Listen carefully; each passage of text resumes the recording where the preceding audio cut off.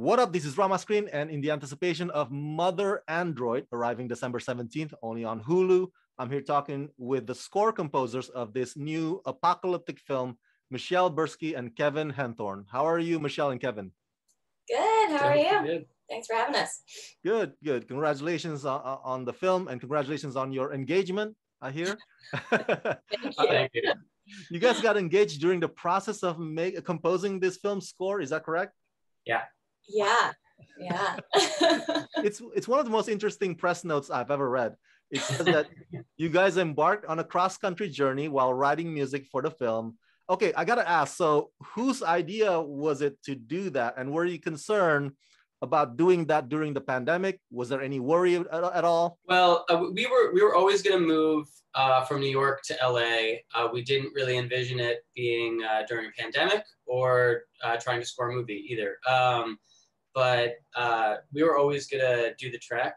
It was certainly interesting during a pandemic. But we actually ended up in Tucson, Arizona for a bit at Michelle's parents' house, where we scored a lot of the demos, a lot of which we used in the film. And that's kind of how we did it.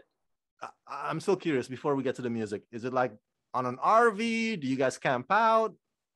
No, we drove in like a regular car, basically from New York to Tucson, Arizona, where we like stayed for a couple months at at a house. So it wasn't that backcountry, but it was. That still sounds adventurous. So, okay, I think I'm getting ahead of myself here because I was fascinated by your process there. Literally go on a road trip to find inspiration for the score. So did writer-director Mattson Tomlin initially approach you about this project, or did you have to pitch yourself or pitch your ideas to him? Well, you want to Yeah, go ahead. Go ahead. He mentioned it. I went to film school with Mattson, and he kind of mentioned that he might consider us. I kind of called BS on it, and because people say whatever. So we ended up putting together a bunch of music from the script and pitching ourselves for it, and that's how we ended up getting it. Prior to this, though, you both have done a few films and perhaps short films, but Mother Android is sort of your big one, isn't it? And was it daunting? Was it challenging taking this on? Yeah. So we'd done one other feature before called Asking for It. So that was, it was an indie feature. And this one was definitely the most, professional, big time one that we've done. So it was definitely a little daunting, but we started really early. As Kevin mentioned, we started with the script. So we were writing for months and months and months before we actually landed the job and started really doing it. So we had that, all that work behind us that made it much easier. Obviously, Mother Android has sci-fi elements, and it's also a bit of a pulse-pounding thriller, especially when the characters are chased after by those androids through the forest. So let me ask you about some of the musical instruments that you incorporated for those sequences. Did you utilize piano, orchestral, or did you mostly emphasize on synthesizer to get that sci-fi sounds to it? Or was it a combination of both? Talk to me about that whole thing. Yeah, so when Mattson first approached us about scoring it, he did say that he wanted a very intimate sound. He didn't want to score the androids, he wanted to score the couple. So it was an intimate sound. He really wanted it to sound like two people banging on pots and pans in a room. That's all he gave us. And so we were like, okay. So we took literally pots and pans and we sampled a bunch of them. We used a lot of again, we were kind of in transit. So we were staying at my parents' house in Arizona and didn't really have a real studio set up. So we literally took a microphone into the kitchen, got the ticking of the toaster oven. We hit pots and pans. We used those as the foundation of the beats. So a lot of found sounds. And then we kind of also talked about, okay, if we're scoring a film about this couple that are trapped in the woods, hiding, what would they have access to? They wouldn't have access to big orchestral sounds. They would have access to maybe a guitar, maybe, a ukulele, maybe a piano. It was very, and voice. So both of our voices are in the film a lot. So we use, the human voice and very, organic instruments. And also we use instruments sort of in new ways.